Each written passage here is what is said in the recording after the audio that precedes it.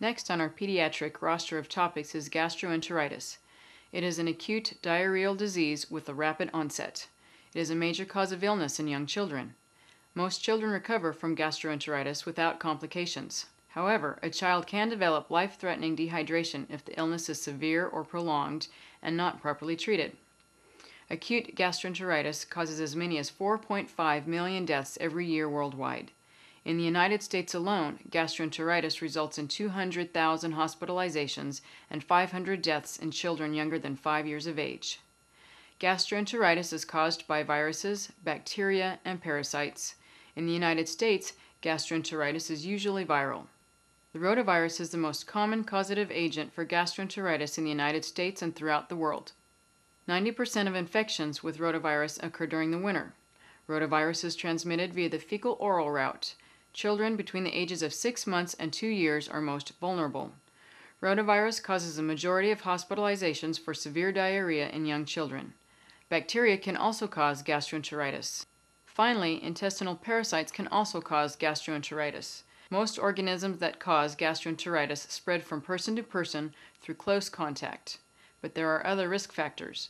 They include lack of clean water, poor hygiene, poor sanitation, recent exposure to infectious organisms, recent travel to areas where there might have been exposed to pathogens, and exposure to contaminated food. The signs and symptoms of gastroenteritis vary somewhat, depending on the causative organism. Manifestations generally include the rapid onset of diarrhea, nausea, vomiting, abdominal pain, weight loss, and fever. In more severe cases of diarrhea, the child may develop dehydration, electrolyte imbalances, and metabolic acidosis. The diagnosis of gastroenteritis is based on the child's history, physical examination, and laboratory findings. During history taking, ask the parents these questions. Have you traveled recently with your child? What medications is the child currently taking? What types of fluids is the child drinking? How well does the child tolerate fluids? Is the child vomiting? Is the child urinating more or less frequently?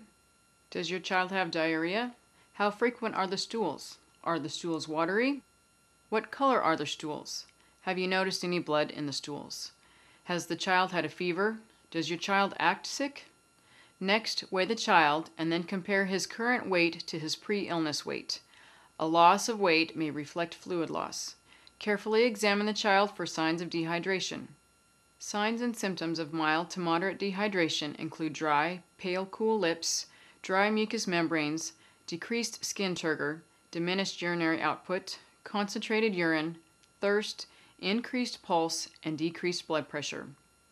Laboratory studies will show an elevated hemoglobin, hematocrit, BUN, and urine-specific gravity. Can you recall the signs of severe dehydration? Children with severe dehydration have anuria, very poor skin turgor, markedly sunken eyes, a rapid and thready pulse, and poor peripheral circulation with delayed capillary filling.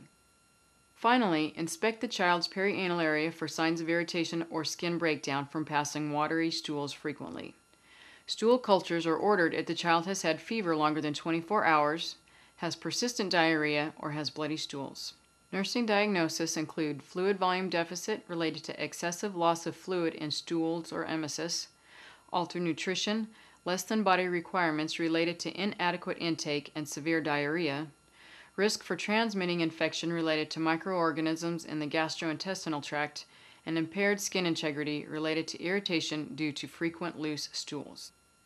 The treatment of choice for children who have gastroenteritis is oral rehydration therapy, or ORT. It is a safe, effective, and less painful alternative to intravenous therapy. ORT is recommended for children who are dehydrated due to acute diarrhea because it replaces essential fluids and electrolytes. Some commercially prepared ORT solutions are Pedialyte, Infolite, and Rehydrolite.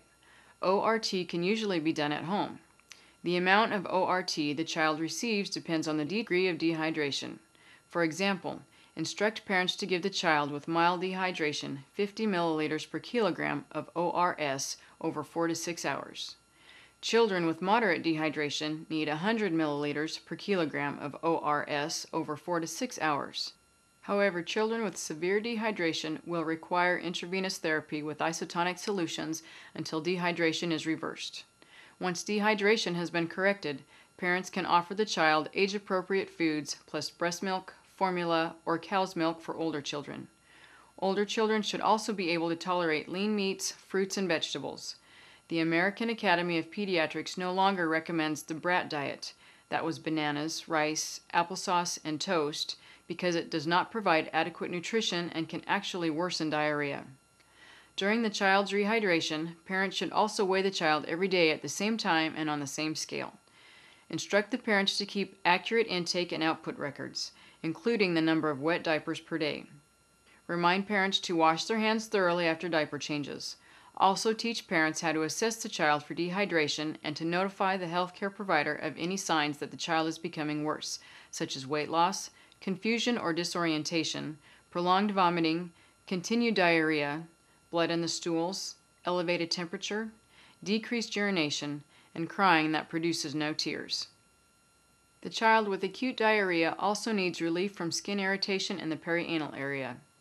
To prevent skin irritation, instruct parents to change the child's diapers frequently.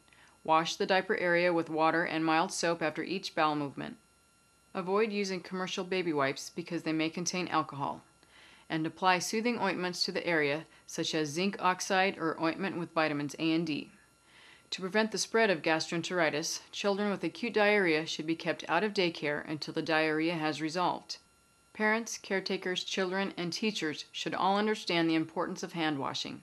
Emphasize that everyone must wash their hands after using the toilet, after changing a child's diaper, and before touching or eating food. Although it is a simple technique, hand washing provides a powerful defense against gastroenteritis and other infectious diseases.